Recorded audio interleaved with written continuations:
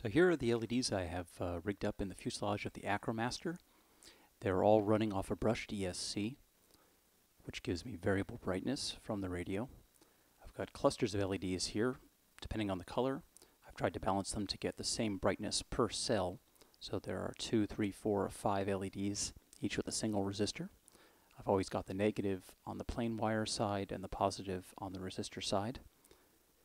Here's another shot of the full fuselage. It's glowing through pretty well, but the camera is causing the lights to bloom a little bit, and it's in daylight, so it's not giving an accurate view of how bright it'll actually be.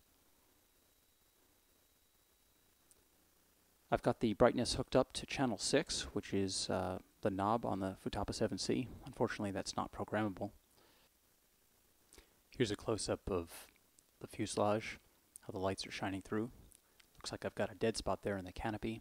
I've got some white LEDs set aside that I'll probably use to fill that middle section in there.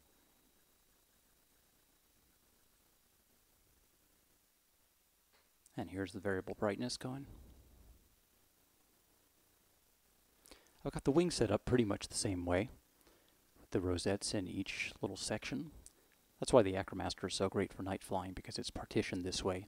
Actually, each cell contains the color pretty well. My wiring here is a little bit sloppy because I decided to run one leg for the positive, one for the negative. You could probably do a little better if you ran a ground through the middle and a positive on each outside. But the light is showing through pretty well on the wings. The trick is going to be figuring out how to light the ailerons and other control surfaces. And that's all I've got for now. Thanks for watching.